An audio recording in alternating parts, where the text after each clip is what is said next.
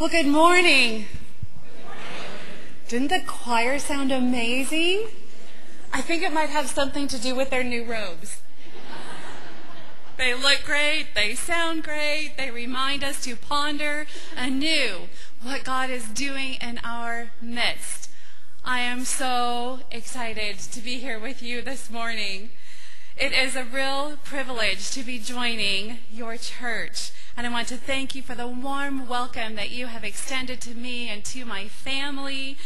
And the salad potluck after the second service will be a time when we can talk more in depth about what interim ministry is meant to be about, what it looks like, what your part is, what my part is, the parts that the staff do, eventually a pastor nominating committee, all of those things we'll be talking about more at the very cleverly named event, What to Expect When You Are Expecting a Pastor.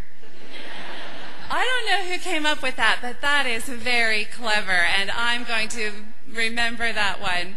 Well, my journey to Hamblin Park began with a phone call from Cheryl Kinder-Pyle, our executive presbyter here, and we talked about my unique experience, my unique sense of call to interim ministry. And we talked about my experience in church settings that are very much akin to Hamblin Park. And then she began to describe your history as a church, your incredible ministries, your very talented staff, your generous heart for community outreach and for missions. And I was intrigued from the very start. And at the end of the phone call, I had one question for her. How do you spell Hamblin?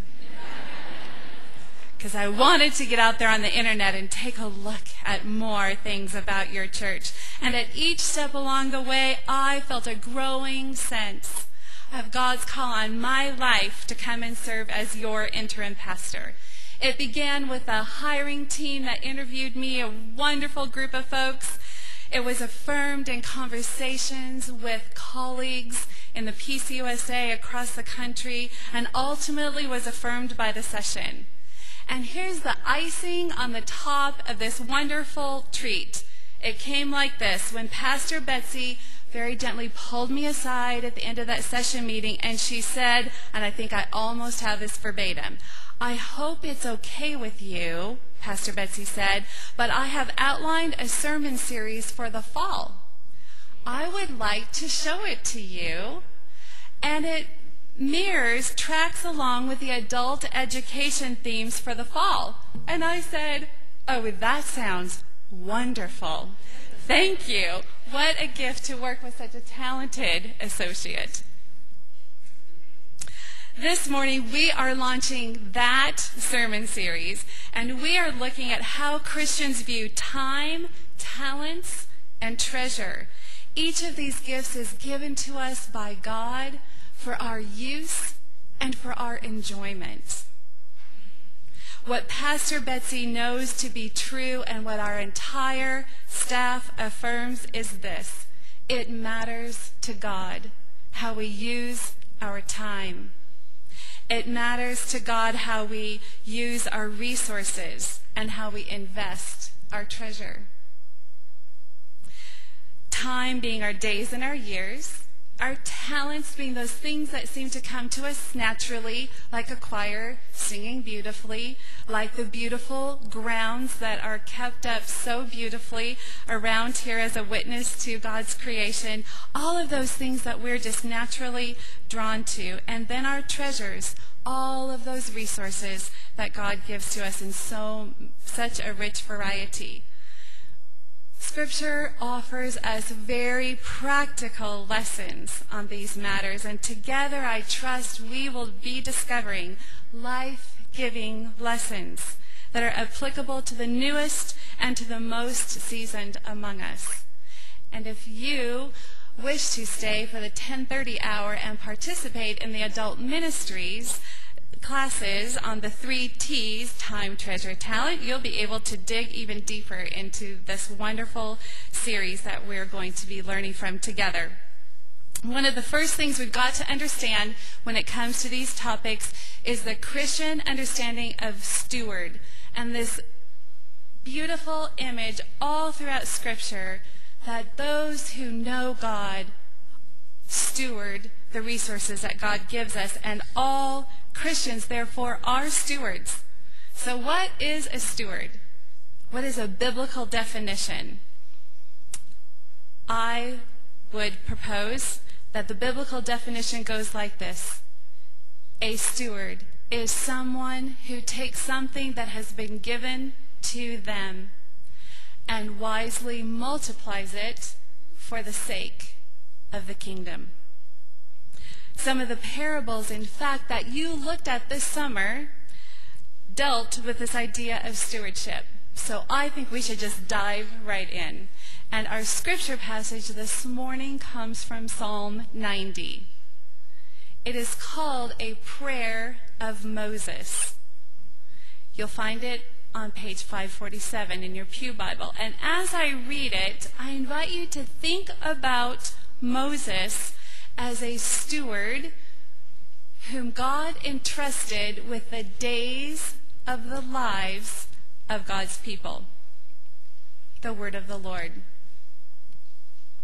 Lord, you have been our dwelling place for all generations. Before the mountains were brought forth, or ever you formed the earth and the world, from everlasting to everlasting, you are God. You turn us back to dust and say, turn back, you mortals, for 1,000 years in your sight is like yesterday when it is past, or like a watch in the night. You sweep them away, they are like a dream, like grass that is renewed in the morning. In the morning it flourishes and is renewed, and in the evening it fades and withers. For we are consumed by your anger. By your wrath we are overwhelmed. You have set our iniquities before you, our secret sins, in the light of your countenance. For all our days pass away under your wrath. Your years come to our years come to an end like a sigh. The days of our life are 70 years, or perhaps 80 if we are strong. Even then their span is only toil and trouble. They are soon gone, and we fly away. Who considers the power of your anger? Your wrath is as great as the fear that is due you. So, teach us to count our days, that we may gain a wise heart. Turn, O Lord, how long? Have compassion on your servants. Satisfy us in the morning with your steadfast love, so that we may rejoice and be glad all of our days. Make us glad as many days as you have afflicted us, and as many years as we have seen evil. Let your work be manifest to your servants, and your glorious power to their children. Let the favor of the Lord our God be upon us, and prosper the work of our hands. Oh, yes, prosper the work of our hands. This is the word of the Lord. Did you hear it?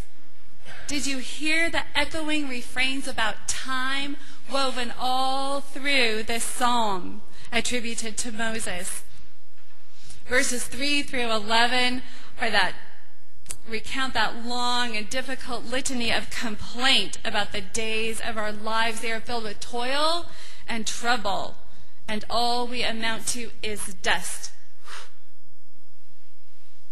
In verse 13, did you hear the voice of Moses pleading with God to turn from his anger, to turn aside, and to once again regard us, his people?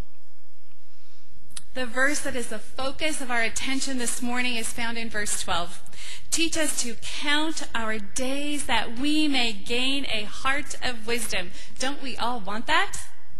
Yes, a heart of wisdom. To gain it, we are to number our days.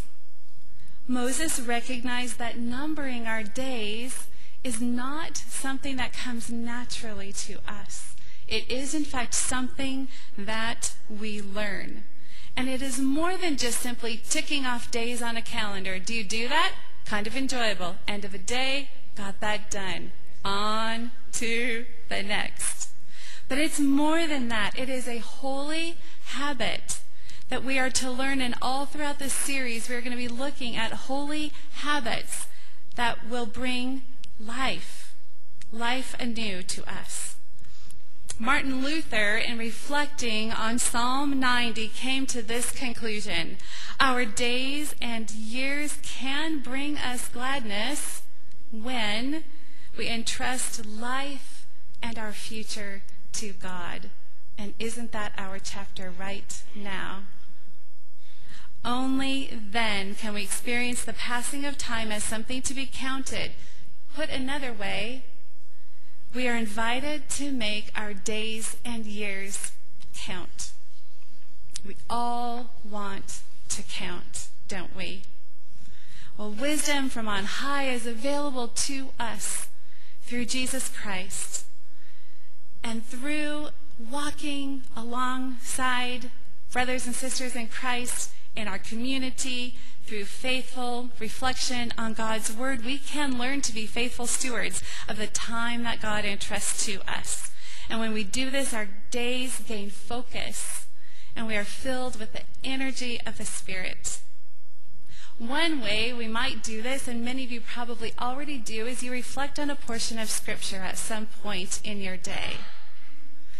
And I would offer to you that Psalm 90, verses 1 and 2, might be a couple of great verses to begin your morning with this coming week, as we remember God's faithfulness, whether it is recalled through the beautiful anthem of the choir that lingers in our hearts, or these words that come right out of Scripture. We can begin our days with gladness when we remember that it is God who entrusts us with this gift of time.